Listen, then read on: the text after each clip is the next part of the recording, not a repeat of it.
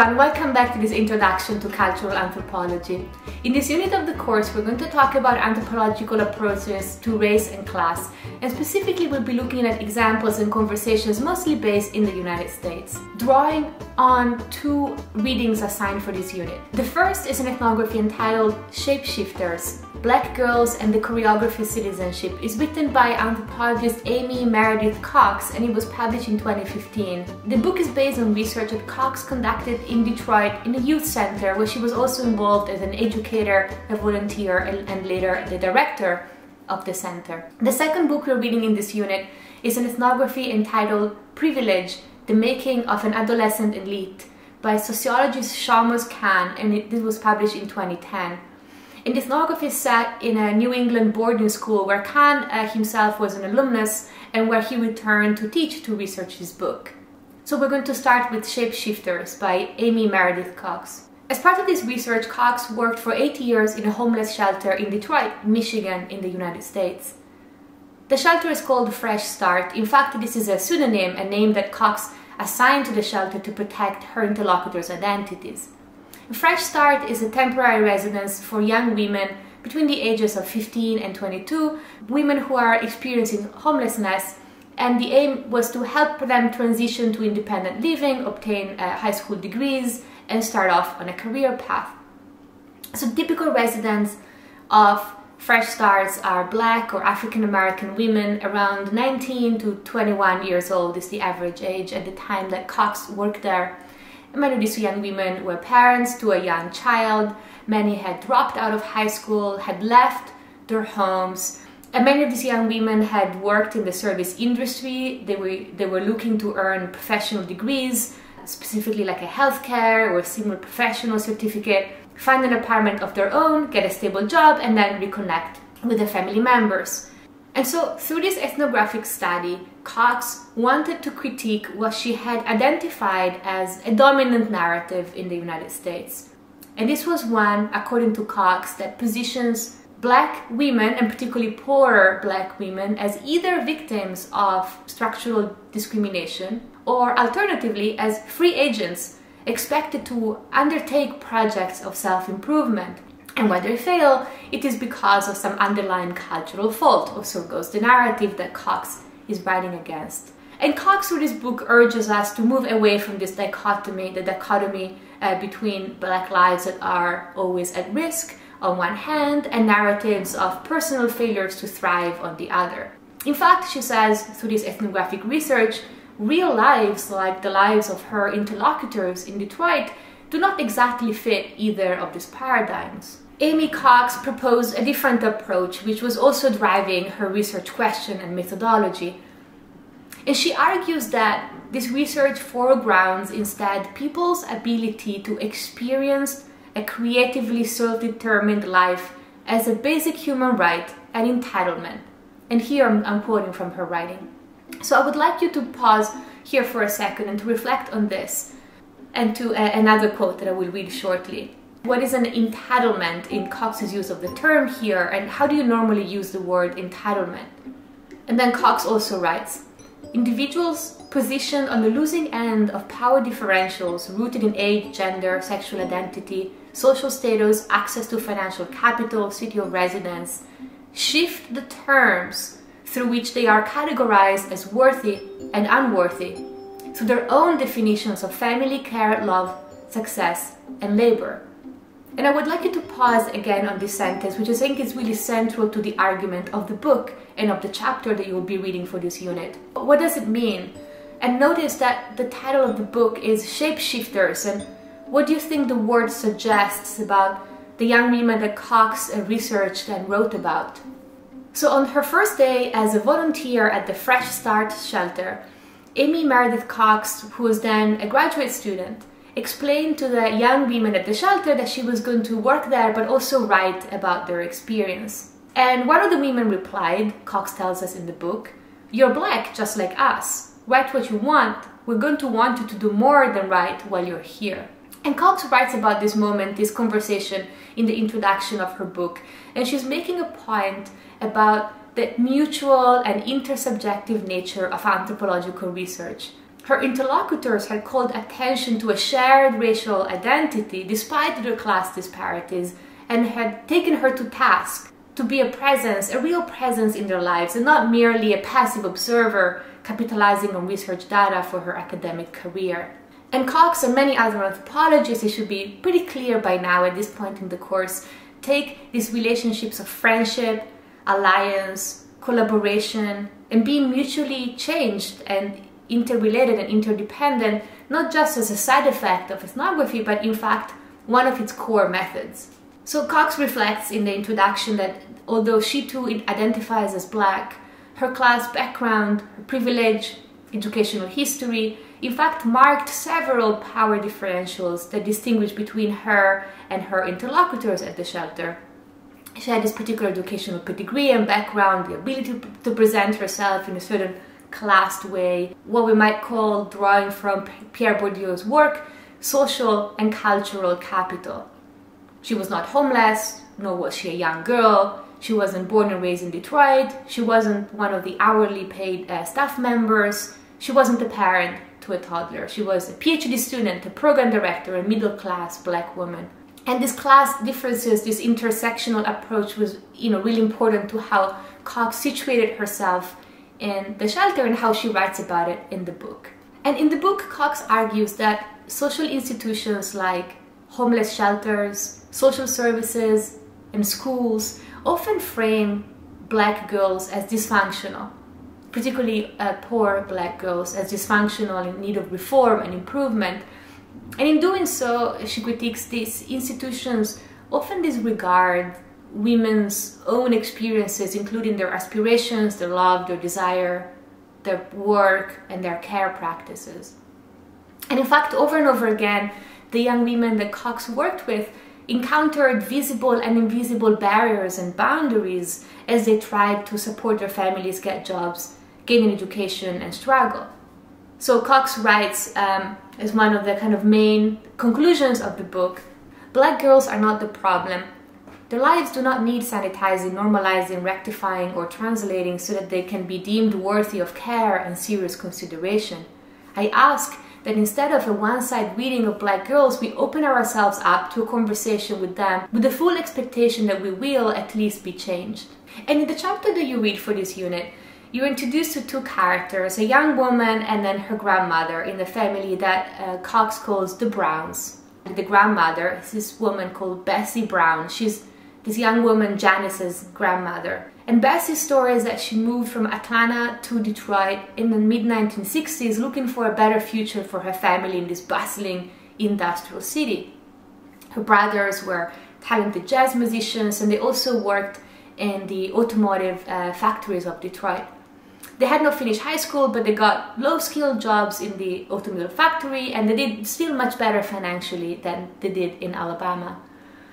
Bessie, on the other hand, had worked as a house cook and maid for white Alabama families with her mother, and as she became a mother herself, she had to drop out of high school.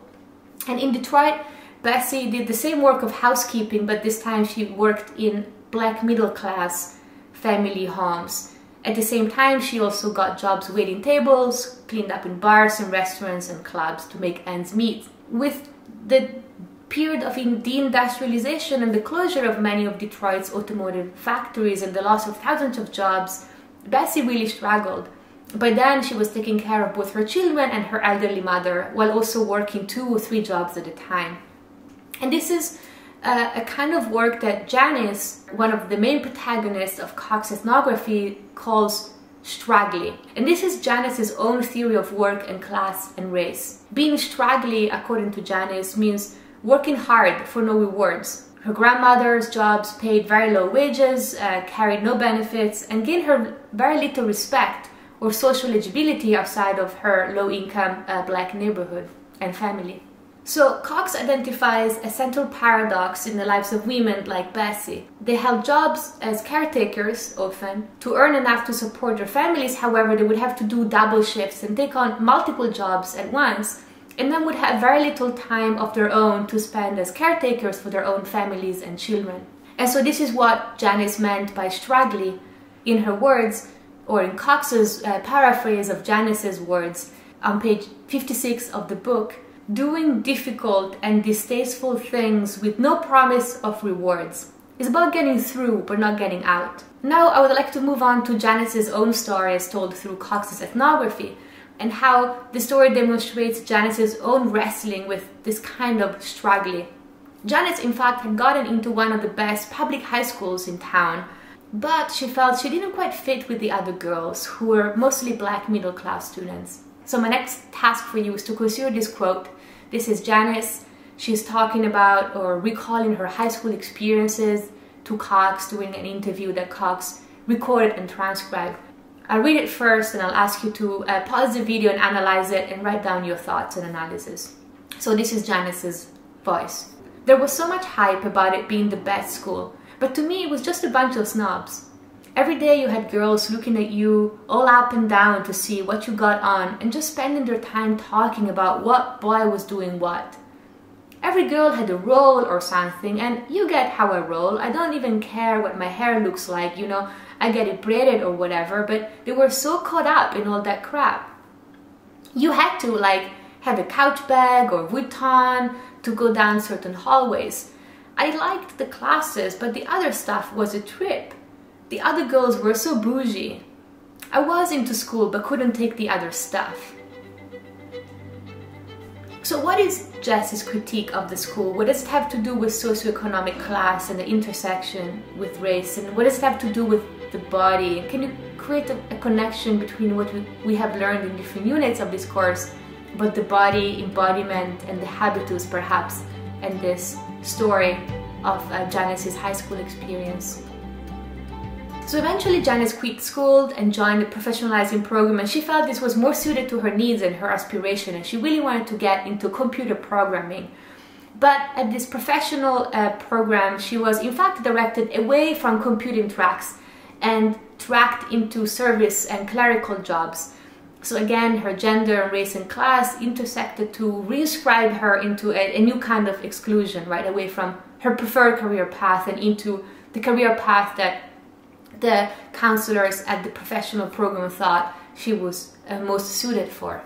However, Cox doesn't read Janice's experience in this period as a failure, and she argues that in fact Janice determined the best course of action with the information that she had available at the time. She acted on the basis of her experience, of what she already knew, and in the absence of models in her family of other women who'd suffered through class discrimination in school to try and get a better job, she decided to find a different path for herself. And there's a politics there, Cox reminds us. It's not that Janice avoided educational institutions or that she gave up on herself. Instead, Cox argues, she constantly demanded that these institutions in fact live up to their stated mission, the mission of providing services for her, rather than simply changing and managing her body, her desires, and her behavior. So again, I would like you to think back to Pierre Bourdieu's theory of the habitus, structured structures, structuring structures, and the complex interplay between social, cultural, and economic forms of capital. I'd like to return for a second to how Amy Meredith Cox uses the concept of entitlement in this work. Entitlement broadly is the belief that someone is deserving of rights, privileges, or special treatment, depending on how you use the word. And in common use in the United States, this is a term that often carries quite a negative connotation, like demanding something is not quite earned. So an elite critique of entitlement means taking their privilege for granted, taking resources that others don't have for granted, being entitled. And a critique of entitlement directed towards poorer people means getting support and a special treatment without doing their part, without pulling your weight. But entitlement is simply a legal term for services provided by law to members of a society, things like food support, social security, unemployment support, veteran compensation, and so forth. And Janice and the other young women at the shelter where Cox conducted her ethnography believed fundamentally that everyone was worthy of the citizenship rights and had to be able to direct and determine the course of their lives. And Cox theorizes this belief as shape-shifting, the title of the book. And this is, according to Cox, is an embodied practice and theory through which people shift the terms through which they are valued and devalued. It's a politics of the body that rewrites the socially constructed meanings ascribed to one's body and identity. And this seems a little abstract, so I'll ask you to pause and make sure that you get what Cox is telling us here. What does it mean to shift the terms through which you are valued and devalued, particularly through ways that are embodied and that are ascribed to one's body and also identity? So I mentioned the word intersectionality or intersectional a few times now, and I think it's important to unpack it. In 1989, a legal scholar called Kimberly Crenshaw came up with a theory that she called intersectionality, and it didn't really raise much attention at the time, and it picked up later on. The point was pretty simple, was that people's multiple identities intersect in ways that impact how they're viewed, understood, and treated by others. So for example, black women are both black and women, but because they are black women at the intersection of two different axes of identity, they endure specific forms of discrimination that black men or white women might not. Okay, so this is the definition of this term that is used pretty commonly these days.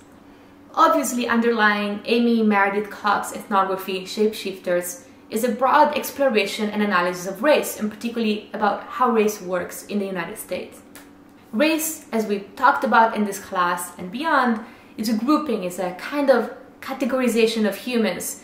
In other words, is a way of creating distinctions between people. And race distinctions are particular because they're based on physical and social qualities that are presumed to be shared amongst human groups and presumed to be somewhat essential. So racial and racist thinking historically has been essentialist, meaning that physical characteristics that constitute race groups also are believed to correspond to other essential characteristics, both cultural and historical. And racial and racist thinking is always hierarchical, right? Generating discrimination, exclusion, and violence, and the historical processes of enslavement. But race was a social mechanism that colonial powers and settlers invented in the 18th century to describe and control various social, cultural, linguistic, and ethnic groups in a time of colonial conquest, expansion, and enslavement. And this 18th century concept of race, and I'm really generalizing here, but was modeled on an older Christian concept of the grand chain of being. And this is a concept that in turn medieval Christians had borrowed from Greek philosophers, and it was a hierarchy of organisms established by God or by nature, depending on what kind of thinker you were. And in the 18th century, this grand chain of being had incorporated humans and in fact subdivided different kinds of humans or human races posed in a clear hierarchical ladder. So remember, in the first unit of this course, we talked about late 19th century anthropologists. They had a theory of the 3 stages of society in which you could map human groups existing at different points in time. And I would like you also to think back to the 33 sculptures of the ethnographic faces, the human races wrapped around the Library of Congress in DC, as embodying this kind of thinking. So race was a new mode of classifying people, and specifically people in colonial situations. It rationalized European colonial conquest, enslavement, and settler colonialism. Inequality in rank and status then appeared natural or God-given. But by the 19th century, these racial categories were associated with personality traits as well as broader ideas about civilization and history.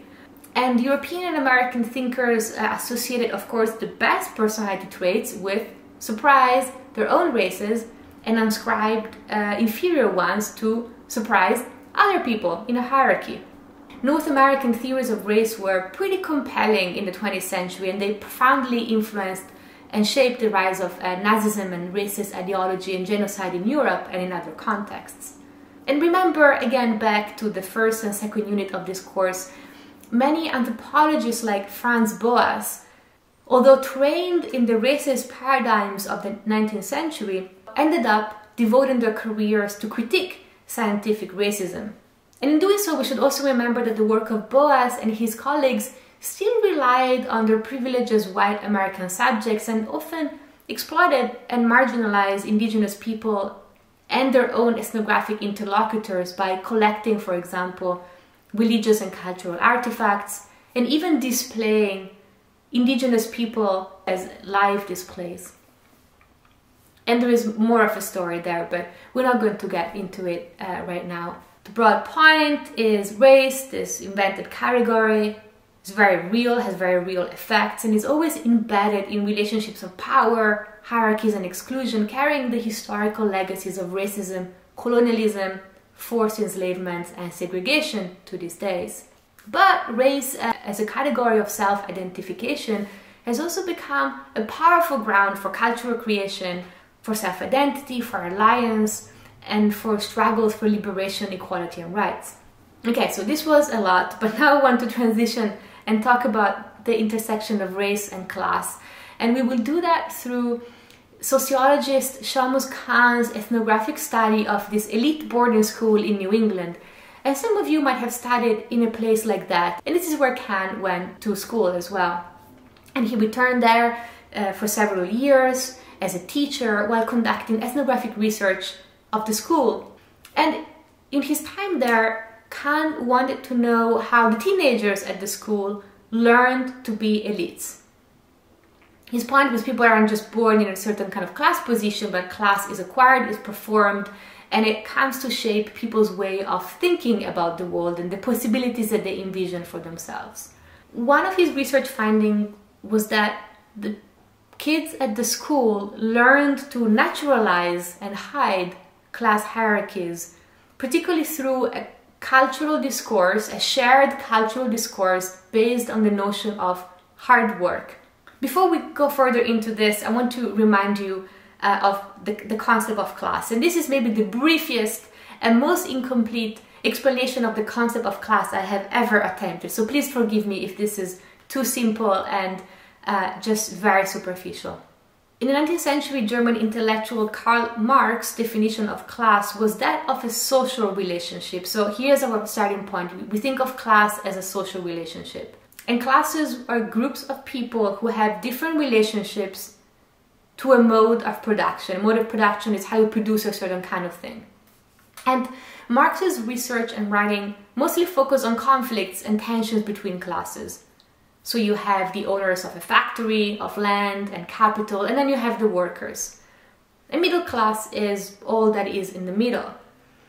And this is a structured set of relationships, and it's independent from how people see themselves. Now, in contemporary use, we talk about class as a group of people sharing similar economic circumstances.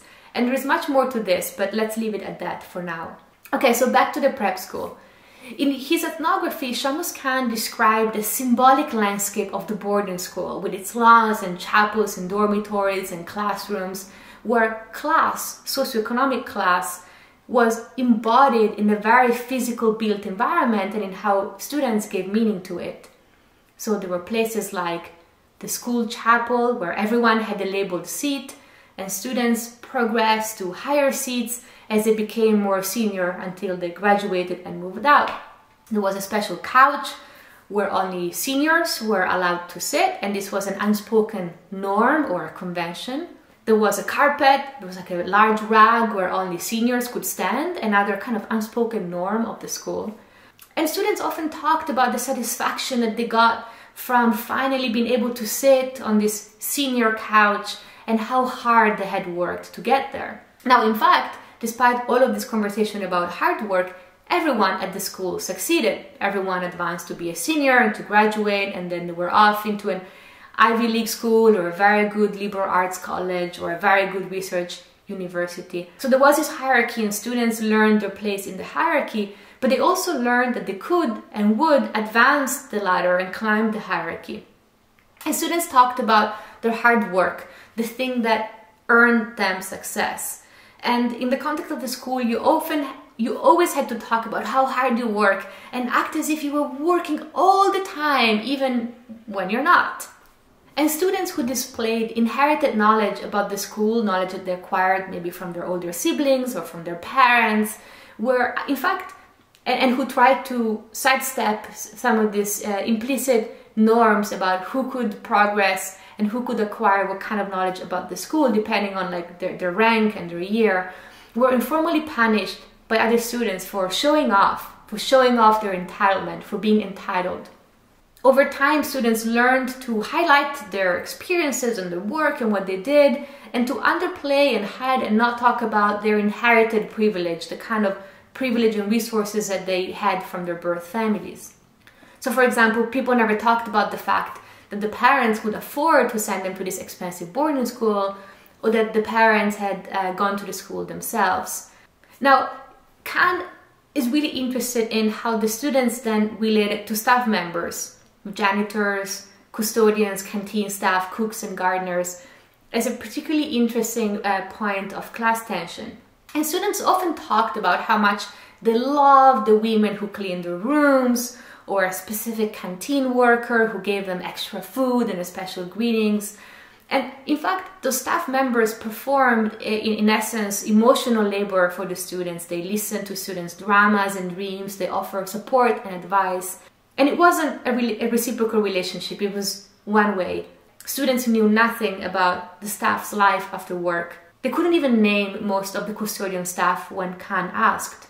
And the majority of the staff, with the exception of the one or two that certain students had a particular relationship with, were largely invisible and unnamed.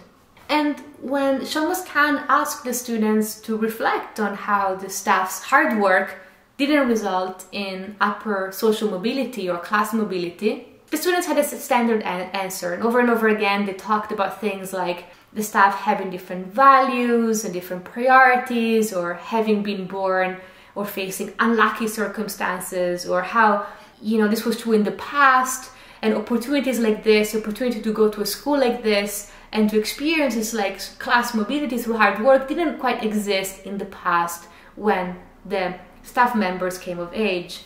And this was like a constant kind of shared understandings amongst the students about this question of disparate relationship between hard work and mobility. One, the staff mobility is stagnating at the same level, the same pay scale, and the students presumed to go off into the world and do great things.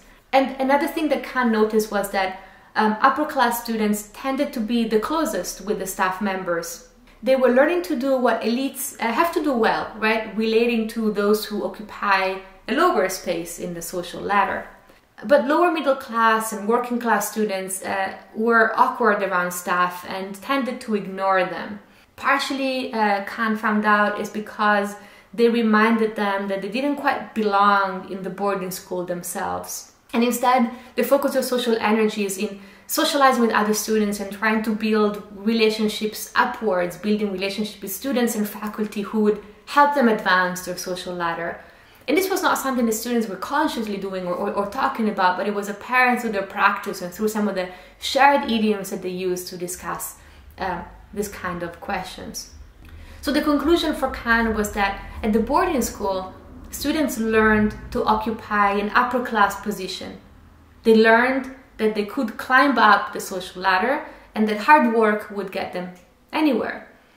They also learned to feel that they are chosen one and special, and the faculty members at the school sacrificed everything for their own education, for the education of the students, for their mentoring and care, and faculty members were expected to give this selfless sacrifice. And the students learned that the world gives itself to you, and at the same time they believed that this position, the position of being among this chosen few, was not something given to them, but something that they worked hard for. And at this point, it should be quite clear how this belief about self-worth in fact hid some of the broader structural constraints of socioeconomic class. So I'd like to go back to Crenshaw's work on intersectionality for a second. And of course, people can occupy multiple class positions at once through your family, through your work, through your schooling. You could be perceived as having different class positions at the same time. And scholars today write about class not just as a kind of economic position or structure, but also as part of self-identity and experience. And the idea that different kinds of class positions can intersect at the same time is important. Now I'd like to introduce another anthropologist called Sherry Ortner, and she has argued that in her work that Americans often displace notions of class on discourses about race, meaning they can talk about race quite explicitly, and there is often also a class subtext going on at the same time, even though people might not talk about it explicitly as much. It's implicit, it's a subtext, it's displaced over a different topic.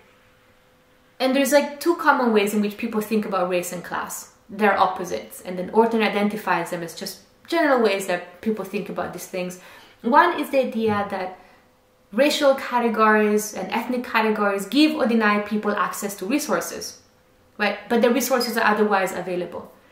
And the second is that the idea that, and this is opposite, that in fact socioeconomic class is the main factor that determines people's lives. In fact, both things are true at the same time, and the concept of intersectionality. But Ortner is going a little further, and she's showing that these two positions, these two very common ways of thinking about race and class, in fact, share a common assumption. They presume that the notion of class is somehow distinct and independent from non-economic criteria for distinctions like race, ethnicity, gender, and sex. And in fact, they are closely interrelated, but they're not often discussed as such. And it's true that in the United States, discourses of race have had much more cultural salience than conversations about class.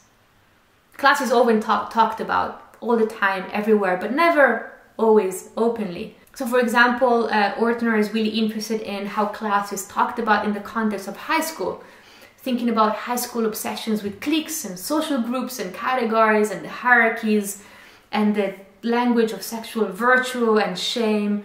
And Ortner argues that this language often hides real discourse about class positions and class hierarchies. So Ortner's argument, and I'm quoting from her writing, is that there is no class in America that is not always already racialized and ethnicized, or to turn the point around, racial and ethnic categories are always already class categories. Do you agree with this argument? Or to what extent do you agree with this argument? And if yes, why? And if not, why not? And if you're interested in the subject in the context of the United States more specifically, I have two excellent reading recommendations for you. And if you have some free time, I really urge you to go out there to the library and read at least part of those books. The first is a book entitled Blue Chip Black: Race, Class and Status in the New Black Middle Class, and it's an ethnography of the black middle class in the United States, which has been not represented in my lecture today. And the other one is a book that is an ethnography of Latinx women in high school in California, and it's entitled Women Without Class: Girls, Race and Identity. So this is all for today. We've covered a lot, and hopefully I've given you seeds to pursue these questions further by reading more or exploring them in the context of your own lived experience or in the other units of this course. This is all for today. Thank you so much for listening, and I look forward to talking to you very soon.